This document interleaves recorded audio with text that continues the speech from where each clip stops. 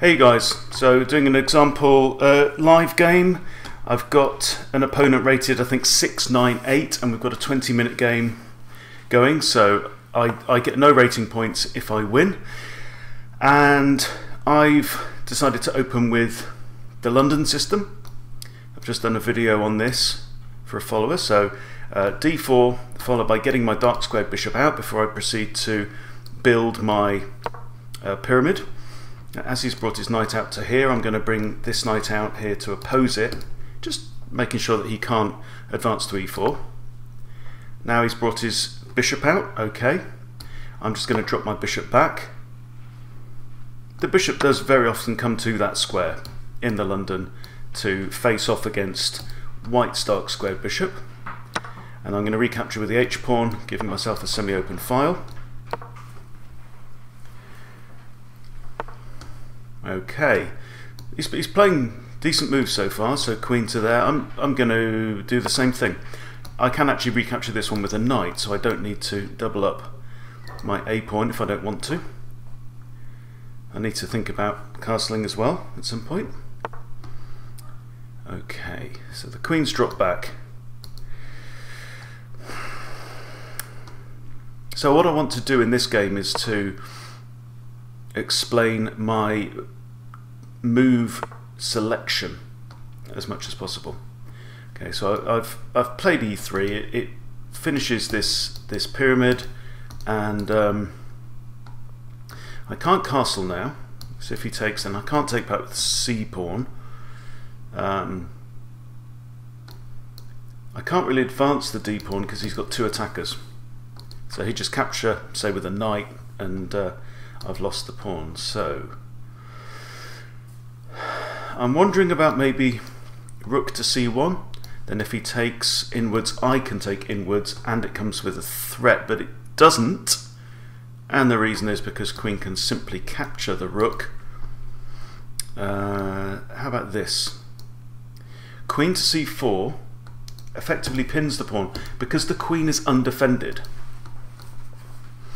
Okay, so if I do that, yeah, he can't really chase my queen off. He has got d5. And then I can simply capture the pawn with a queen. Okay, because the queen's undefended, this pawn is pinned. So he literally can't capture now because I'll just capture the queen. If he plays d4, I can just play queen takes c5. Okay. Same deal if he plays b5. Okay. I think it's time to move my next knight out. Let's just scan the board, see what's undefended. That's a weakness, g7. But I can't really capitalize on it right now. I think I want to move my g knight. I think f3 is the correct square. There's no point putting it here because it blocks off my light squared bishop. I could even just simply capture the pawn right now. Then we might be looking at an exchange of queens and a simplified game, which would suit me less as the more experienced player. I could capture it with a pawn also. It's a free capture and it stops these pawns from coming out because my queen is defended. Okay, let's go ahead and do that. Right, so now if he can't play b6, b5, d6 or d5 because I have capture, and in this case it's capturing en passant, my queen is defended. So I'm now attacking his queen twice. Right, so I recapture with a bishop. This pawn is not under attack at this time, so I've won a pawn, or have I won two pawns in that? Okay, I've captured that first pawn, and now I've captured a second pawn. Then we exchange queens. He's brought his bishop there. Okay, big question now is whether I try to hang on to this pawn and protect it, or simply let it go. And that's an important question. I like the fact I've got a semi-open H file because black's pawns are now very much favouring his king side, so if he's going to castle, he's going to castle that way. Therefore, I'm going to want my bishop, I think, on this lovely diagonal. In case this knight moves, I'll have a bishop and a rook looking at the h7 square. So you see, I'm starting to think about the strategy of the game as it's going to unfold. So I'm not just thinking about the next move. So I want my next moves to be steps towards the strategic objective, if you know what I mean. Okay, so I'm inclined not to worry about this pawn right now. I think I'm 2 pawns up. I think I need to be thinking about the end of the game, how to win the game. So I've got 2 ideas. I think one is to castle long, and maybe then bring both of my rooks into the attack against h7, and then this knight's going to want to come out. I think I'm going to castle now. I can always drop my bishop back to here, or just straight to d3 where it's on that diagonal. As so often is the case, you're thinking about how do I get rid of this knight. The pawn is going to be useful there. It's an annoyance for the time being, but nothing's really likely to be wanting to land on those squares. Okay, so I've got 2 options. I've got b3, d3. d3 puts it straight on the diagonal where it wants to be, so I don't see any reason not to play that. The bishop on here is good because it's defended by the pawn. Right now, where it is now, it's not defended. Okay, knight comes out. I'm not too concerned about that knight. It could come to here, in which case my bishop just might drop back. I can't really... I could pin it to the rook, and then if knight captures, I've got knight captures. But I like this bishop. I think this bishop has a future. So I'm just going to develop my knight, I think. So now these 2 knights are kind of in opposition. Looking at these squares here. They're both controlling those squares. Ah, now he's surprised me. He surprised me very much there. Okay. Wow. Okay, so that's why you're rated 700. He's just castled his king onto a semi-open file. There's no pawn in front of that king. The king is unprotected, it's bare, and I see an immediate tactic. Yeah, 1, 2, 3, 4, 5, which means that knight to here, looking at this pawn. If knight captures, I'm going to have a fork against both rooks. So it's a tactic. It's not a particularly difficult one to spot. My opponent should see it and should respond by moving one of the rooks, or even by dropping the bishop back. Anything to protect that pawn. Okay, he's seen it. But what this has done is it's forced him to spend time on a move that he didn't really want to make. But there's a counterpoint to this as well, which is that by moving the knight there, I now have 1, 2, 3 attackers against this square on h7. So I'm going to go in, I think, and he's got 2 defenders, right? Very important. If attackers and defenders are equal, then generally the defender is okay and the exchange shouldn't go ahead. Obviously it depends on what the pieces are and the value of the pieces and the order of the capture. Okay, but here, if knight takes and knight takes, I've got rook takes, yeah. Basically I'm going to win the pawn, is the way it works out. So the pawn is mine. If he wants to capture with a knight, then I can recapture with the bishop, and he really shouldn't recapture now with the rook. Okay. Fortunately my rook is defended, so this bishop isn't pinned. This bishop can now move away quite happily, and I'm going to move it to here where it's looking at this knight, and now we've got a face off with rooks. So if he captures, I recapture, and now I'm in a position where I'm 3 pawns in front. And the interesting thing that I'm going to show you now is I'm just going to identify which 3 pawns they are. Okay, so we've got 1, 2, 1, 2 here. This is an extra pawn. This is an extra pawn. These 2 are faced, and then I have kind of an extra one on the G file, but that's a double pawn, so it's not really worth quite the same. So, so we've got f5, and it's attacking the bishop. the natural move would seem to be like d5, where I maintain the threat against the knight and the threat against the king's side. I want to keep my bishop on this diagonal or this diagonal, looking towards the king. If you have a bishop on like the same side of the board as your opponent's king, then because they only move diagonally and this way it's got nowhere to go, then it's looking at the wrong side of the board. You don't want it looking where your opponent's king isn't. Now if I drop back and he tries to trap me, I can drop back to here and remaneuver. But then my bishop really is trapped. I mean, it can't go there or there or there. So bishop drops back, he goes there. Yeah, I think that's the... I'm just going to avoid that kind of complication.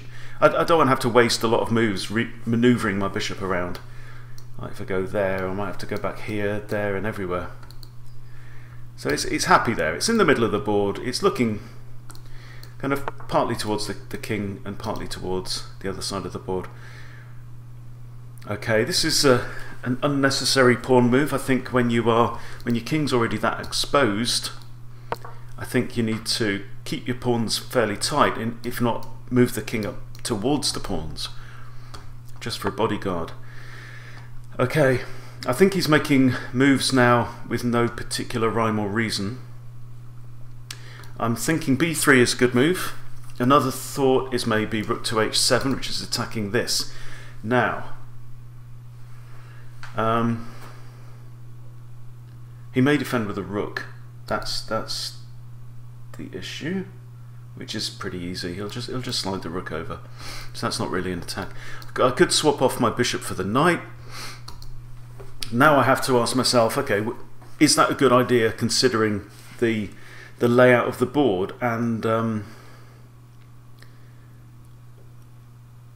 so the question is it an open board? Are there going to be lots of open lines? We actually still have quite a lot of pawns still left on. I haven't lost any pawns at this point, and he's lost 3. So generally a closed up game, particularly when the centre of the board is closed, will favour knights over bishops. When the board is open, that will tend to favour bishops. But I think I would like to keep a bishop in the end game, so I'm not going to swap off my bishop for no good reason. So I'm just going to play b3, getting this nice pawn structure here. Bishop's defended at the head of that. He can't advance his pawn because I can just capture it with my extra g-pawn. Right, knight can't go there. Could go there with check and a fork on here. Right, so that's a threat. Okay, so the threat is knight to d3, threatening both of these, and one of them is undefended. So I could move my rook across just to defend f2, and then if he comes in with check, I'll just move my king. Another option would be to play f4 now. I play f4, he could take en passant, I recapture, undoubling my pawns. Okay, I play f4, his knight comes in with check. I simply move forwards.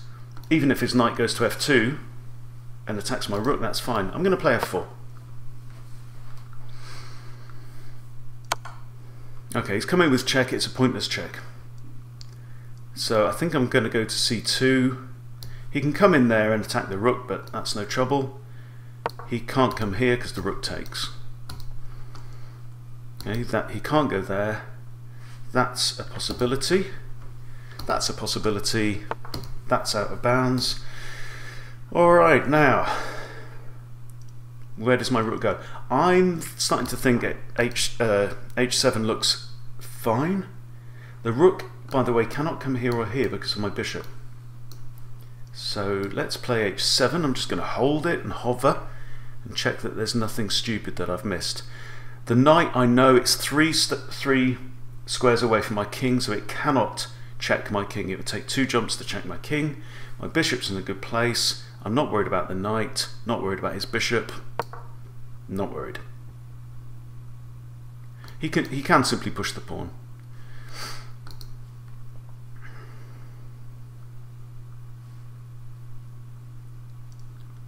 which wouldn't be a bad move actually. It would add a defender to this one. Okay, that's interesting. Why has he done that? So this pawn is now hanging. I can take that pawn. His knight's not going to go there. I'm just going to grab the pawn.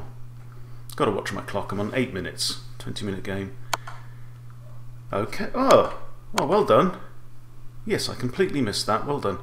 Okay, so he's forked my king and a pawn and my bishop. So I'm just going to move back. I know that this is a safe position. So you remember I said that in this situation the knight would be 2 jumps away from check. Well, he did it. He moved to there. I rushed my next move, so allowing this. So I've grabbed the pawn, he's grabbed a pawn. He could grab either another pawn for free, which is probably the better move, or he could grab the bishop and lose his knight. So now I'm still 3 pawns up, because I got a free pawn here, he's just grabbed a pawn and then traded off his piece. I think it would have been better for him to capture g2, but there we go. Alright, now I've got rook e7.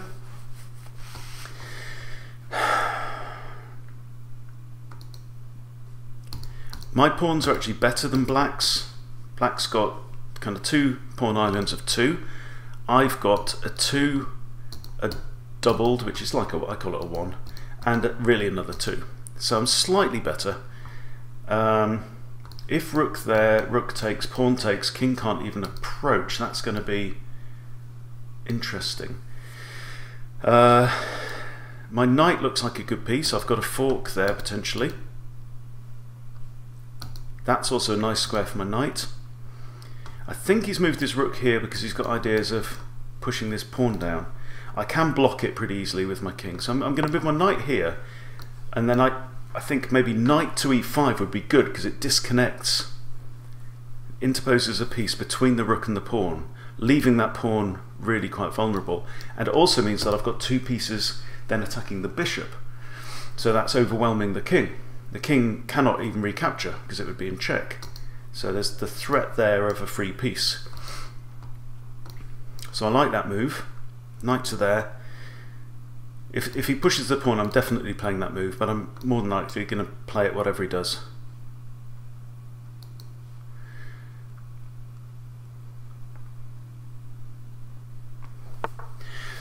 You need to think towards the end of a game about mobilizing your king, and you need to think about the way that the pawns are laid out.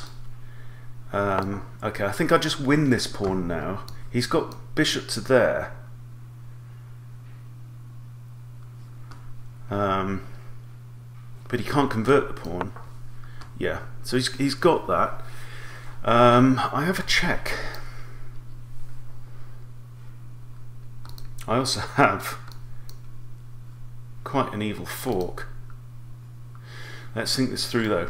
If I play there, he's going to capture with a bishop. Then I can't recapture with a knight because that opens up this e-file and he gets a queen, and that's curtains.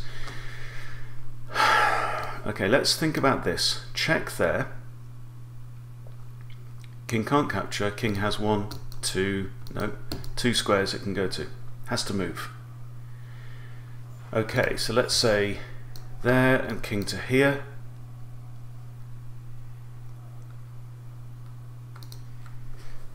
I want to get rid of the bishop. Right, the bishop's the defender of that. Although the pawn isn't going to convert in a hurry. But my concern is that the rook manoeuvres round, and the protected pawn, and I'm in trouble. So I've got that. Bishop takes, rook takes. Bishop takes, rook takes, and I'm okay in that situation. Okay, and seriously, I mean, obviously he's in check, so he can either move. He's got 1, 2, 3. Okay, he's moved to there. I now have another check if I need. What I want to do is take the bishop off the board.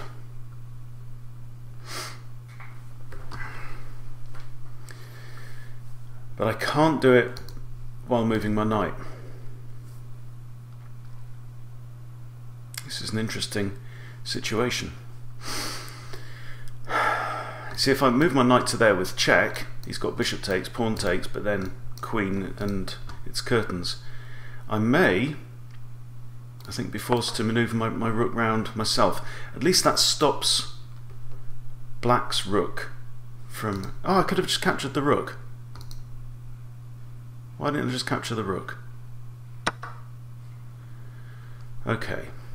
Okay, I'm going to take that anyway. So I'm a piece up, and now I've also got king to e1, which I probably had all along. Yeah, I did have all along. So now what I want to do is I want to bring... Okay, the rook's... If I move the knight, the rook's on pre. So I'm going to... I need to maneuver the rook away. I can capture the pawn with my king, which pins my knight. Then if rook takes knight, I take rook, king takes rook. So I think moving the rook makes sense at this point. I think to here, yeah, he can't convert the pawn, he can't promote yet. So I think there, and then here I've got with check, or I've got capture the pawn, and I'm going to throw in the check. So he can't go here or here or there or there. So he's got 1, 2, 3 squares he can go to. You need to be doing this in your chess, okay? Let's grab the pawn, because the rook is now defended by the pawn as well as the knight, so he can't just grab the rook, because I can capture for free, and you know, because I've got double defenders, it's all good. Alright, he's attacking my pawn. I'm just going to move back and defend.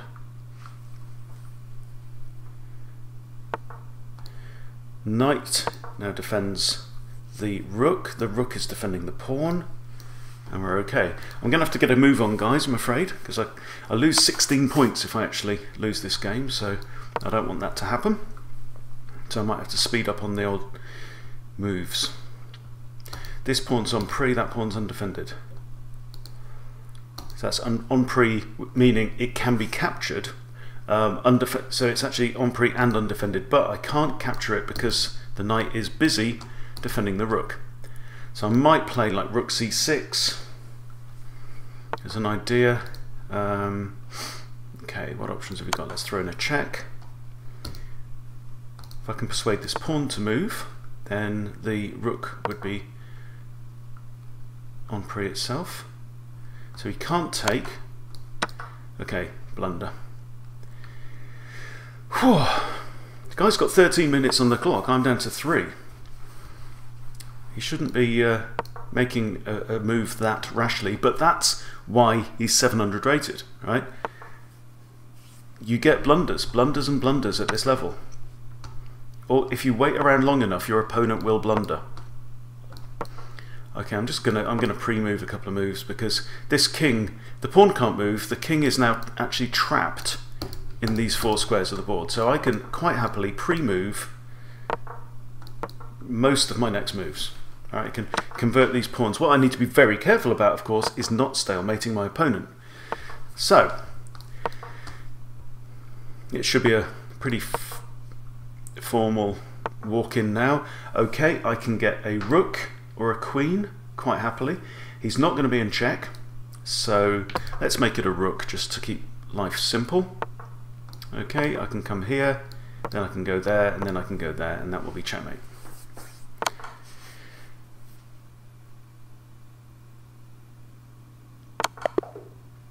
Okay, there you go. Some good play there by my opponent. Did definitely, you know, make me sweat at one point with that nearly promoting a pawn. So I think, you know, a few people have said they like these live games. They like to see the thought process of someone who's rated over 1,000 in real time. So I hope that's been a useful one for you. That's how to beat a 700 rated player, and I'll see you very, very soon. Take care.